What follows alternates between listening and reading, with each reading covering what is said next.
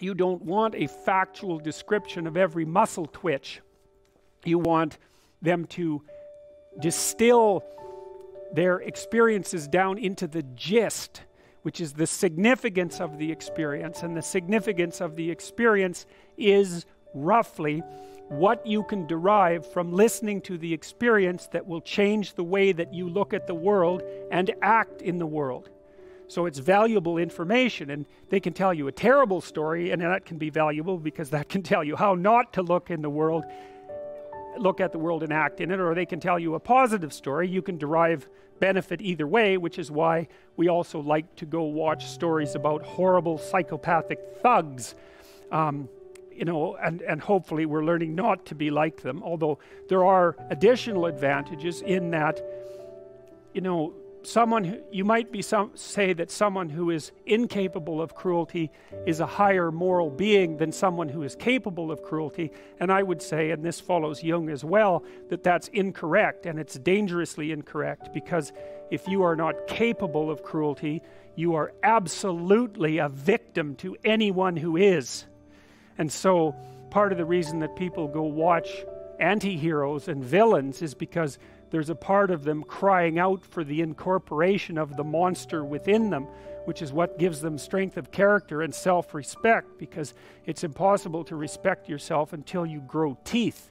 And if you grow teeth, then you realize that you're somewhat dangerous, or maybe somewhat seriously dangerous, and then you might be more willing to demand that you treat yourself with respect and other people do the same thing. And so that doesn't mean that being cruel is better than not being cruel.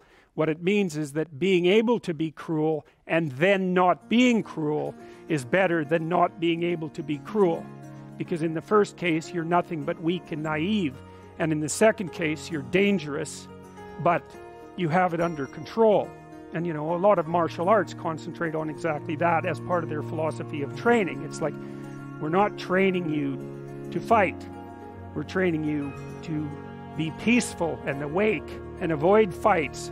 But if you happen to have to get in one, and I guess the philosophy also is that if you're competent at fighting, that actually decreases the probability that you're going to have to fight, because when someone pushes you, you'll be able to respond with confidence, and with any luck, and this is certainly the case with bullies, with any luck, a reasonable show of confidence, which is very much equivalent to a show of dominance, is going to be enough to make the bully back off. And so the strength that you develop in your monstrousness is actually the best guarantee of peace. And that's partly why Jung believed that it was necessary for people to integrate their shadow. And he said that was a terrible thing for people to attempt, because the human shadow, which is all those things about yourself that you don't want to realize, reaches all the way to hell. And what he meant by that was, it's through an analysis of your own shadow that you can come to understand why other people are capable, and you as well, of the sorts of terrible atrocities that characterized, let's say, the 20th century. And without that understanding, there's no possibility of bringing it under control. When you study Nazi Germany, for example, or you study the Soviet Union, particularly under Stalin, and you're asking yourself, well, what are these perpetrators like? Forget about the victims, let's talk about the perpetrators. The answer is, they're just like you. And if you don't know that, that just means that you don't know anything about people, including yourself. And then it also means that you have to discover why they're just like you. And believe me, that's no picnic. So that's enough to traumatize people, and that's partly why they don't do it. And it's also partly why the path to enlightenment and wisdom is seldom trod upon, because if it was all a matter of following your bliss and doing what made you happy, then everyone in the world would be a paragon of wisdom. But it's not that at all. It's a matter of facing the thing you least want to face. And everyone has that there's this old story in King Arthur where the knights go off to look for the Holy Grail, which is either the cup that Christ drank out of at the Last Supper, or the cup into which the blood that gushed from his side was poured when he was crucified. The stories vary, but it's basically a holy object, like the phoenix in some sense, that's a representation of transformation. So it's an ideal, and so King Arthur's knights who sit at a round table, because they're all roughly equal, go off to find the most valuable thing, and where do you look for the most valuable thing when you don't know where it is? Well, each of the knights looks at the forest surrounding the castle and enters the forest at the point that looks darkest to him. And that's a good thing to understand, because the gateway to wisdom and the gateway to the development of personality, which is exactly the same thing, is precisely through the portal that you do not want to climb through. And the reason for that's actually quite technical.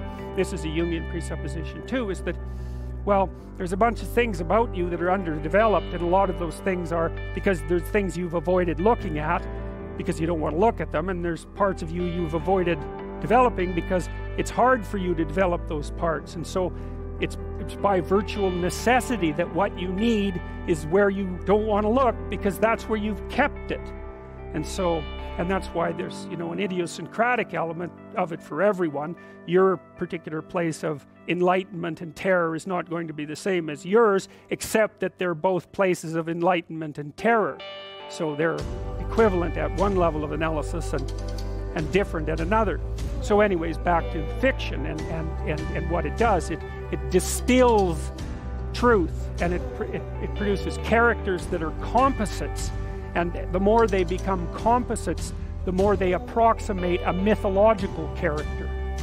And so they become more and more universally true and more approximating religious deities. But the problem with that is they become more and more distant from individual experience. And so with literature, there's this very tight line where you need to make the character more than merely human, but not so much of a god that, you know, one of the things that happened to Superman in the 1980s, Superman started out, he's got a heavenly set of parents, by the way, and an earthly set of parents, and he's an orphan like Harry Potter.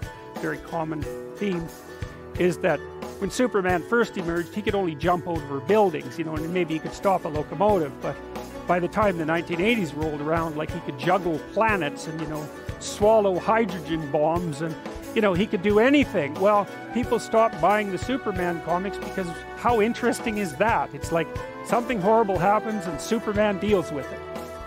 And something else horrible happens and Superman deals with it. And it's like, that's dull. He turned into such an archetype. He was basically the omniscient, omnipresent, omnipotent God.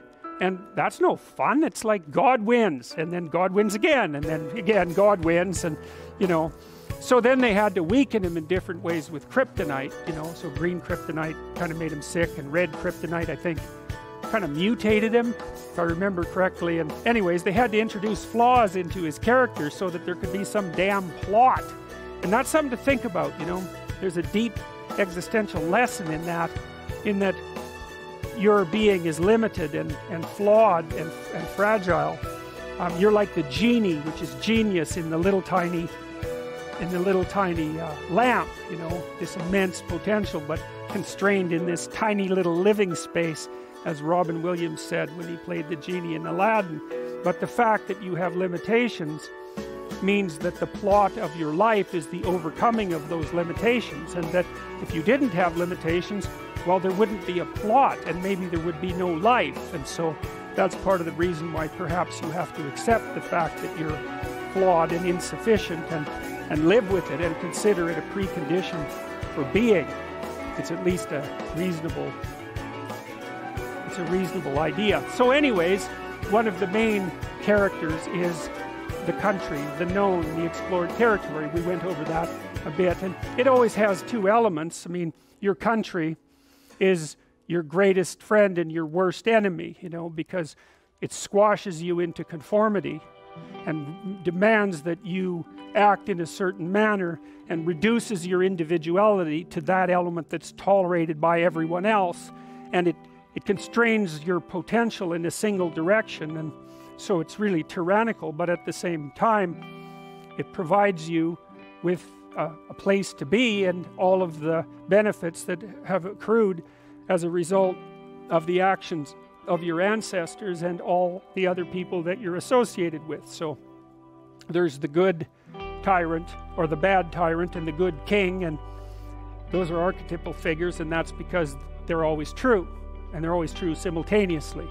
You know, which is partly why I object to the notion of the patriarchy, because it's a it's the what do you call that? It's the apprehension of a mythological trope, which is that of the evil tyrant, without any appreciation for the fact that the archetype actually has two parts, and the other part is the wise king. And you know, you can tell an evil tyrant story about culture, no problem, but it's one-sided, and that's very dangerous, because you don't want to forget all the good things that you have while you're criticizing all the ways that things are in error. That's a lack of gratitude, and it's a lack of wisdom, and it's founded in resentment, and it's very dangerous, both personally and socially.